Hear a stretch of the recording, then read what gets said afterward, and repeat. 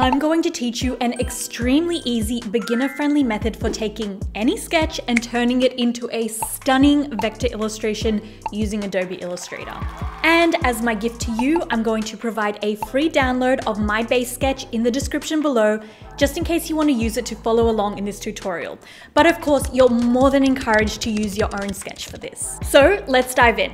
So first things first, simply take your sketch and take a direct overhead photo in a well-lit space. Try and avoid taking the photo at an angle because the perspective will distort your art. Another option is using a photocopier, but not everyone has one of those lying around. Also, side note, if you have a graphics tablet or an iPad and prefer to use this to create your sketch, that's totally fine too. Okay, next, send that photo to your computer in any way you like. AirDrop, email, doesn't really matter. Now we want to open up Illustrator, and before we do anything, we want to resize this artboard. And you can do that by using the keyboard shortcut Shift and O, and in your properties, make the width 1080 pixels and the height 1920 pixels. Great. Now in our files, we want to find where we have our sketch saved and simply drag and drop it onto our artboard, resizing it to fit into our artboard like so. And to keep things neat, we're going to navigate to View and select Trim View so that we're only seeing what we have on our artboard. Okay, now select the image and find your transparency panel. If it's not here, just navigate to Window and select Transparency. In here, we want to set the blending mode to multiply and turn the opacity down a fair amount. Now in your Layers panel, we can double click our layer to rename and click this area here to lock it. And now we can go in and add a new layer by selecting this button here. And we want to make sure that we drag that underneath the sketch layer. Okay, now that we've got everything set up, it's time to actually start creating our illustration. In your toolbar, select a color you want to use for the fill.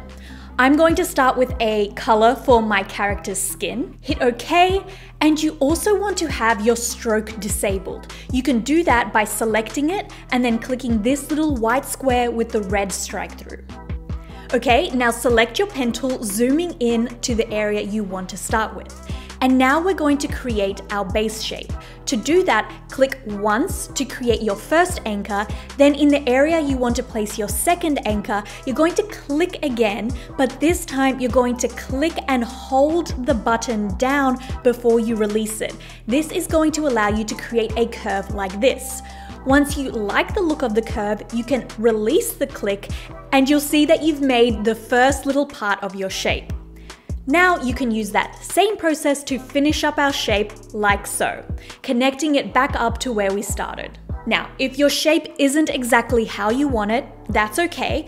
Up in your toolbar, you'll see two arrows that look very similar. This one is the selection tool, and it essentially allows you to move your shape around, while the direct selection tool allows you to edit the anchors you created.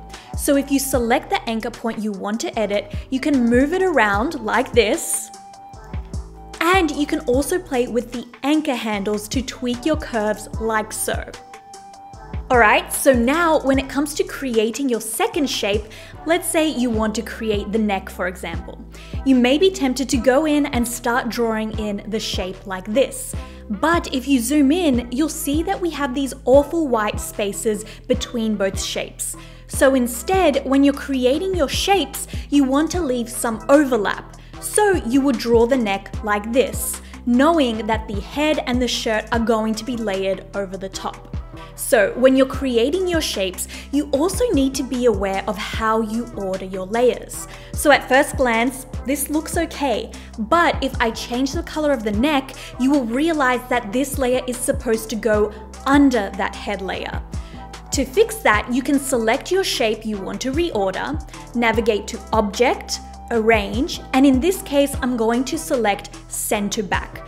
And also take note of the keyboard shortcuts, Shift Command left bracket to send things to the back, and Shift Command right bracket to bring them to the front. I'm going to be using these shortcuts for the rest of this tutorial because they are a huge time saver. Okay, so now that we know how to create shapes and how to properly order them, I want to touch on strokes. So to draw with a stroke, you would need to make sure that you have a color selected for your stroke over in your toolbar and no fill selected. And then using the pen tool again, in the exact same way we created our shapes, we can draw in our strokes like so. And if you open your stroke panel, again, if you don't see it here, you can navigate to Window to open it up from here. Now, essentially, you can change the weight of the stroke, you can change the cap, and there are a bunch of other options in here, but they're not super important to us right now. But really, that's how easy it is to create lines in our work. So now you will see that through a combination of shapes, strokes, and properly layering, we are now easily able to build out our composition. I also need to take this moment to mention that if you're new to Illustrator and you haven't used the pen tool before, you might find yourself getting super frustrated with this tool at the beginning. But trust me, stick with it, practice using it, and your future self will thank you for it. And just another side note, I personally like doing this process by using the trackpad on my MacBook. I find it super quick, efficient, and comfortable, but you should feel free to use a mouse or tablet if you like. Find what works best for you. But a word of warning, if you decide to use Illustrator on the iPad, just know that a lot of the tools and functionalities that I'm describing in this tutorial are a bit different or don't exist in the same way that they do on the desktop version. Okay, so through the magic of editing, here are all of my shapes now built out. And to get rid of the sketch, all we need to do is toggle the visibility of our sketch layer off just like this. Now, you might be wondering how I created these shadow shapes. This is a slightly more advanced technique, so if you're already feeling overwhelmed with the basics, feel free to skip this for now and come back to it later.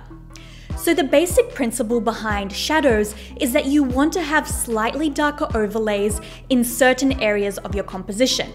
Something like this. And in this case, I'm turning down the opacity slightly too.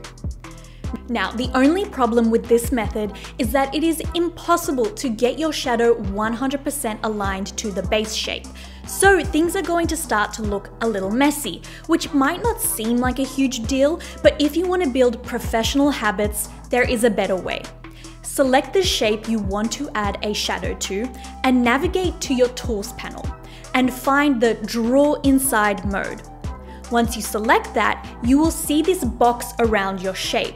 And now, essentially, whatever you create will be constrained to that base shape, just like this. Which is not only much neater, but also saves so much time. And once you're done with that shape, all you need to do is select Draw Normal back in your Tools panel. And what's great about this is if you ever decide to tweak the shape, your shadow will appear to the extent to which you drew it. Okay, if you're still watching, I'm giving you an automatic A+ for investing this time into learning and growing in your creative career. I have a whole stack of beginner-friendly illustration tutorials that I'm going to be dropping very soon, and I know it sounds cheesy, but I can't stress this enough. You need to be subscribed. Think of this as an art school course you're signing up for. Alrighty, I'll see you over in my next tutorial, and if you like, say hi at Natashka on Instagram and or TikTok. I'm always down to make new creative friends. All right, bye for now.